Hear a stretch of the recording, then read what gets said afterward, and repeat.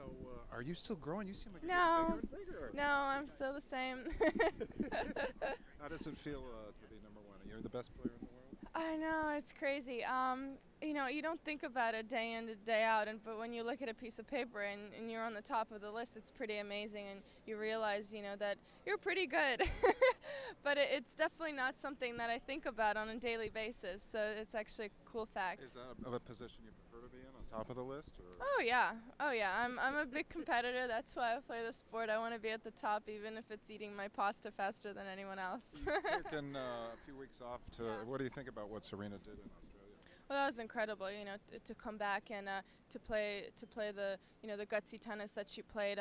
You know, I think she had nothing to lose over there, and she played incredible tennis, especially in the final against me. And you know, it was a bad day at the office for me, but I can only look ahead of me.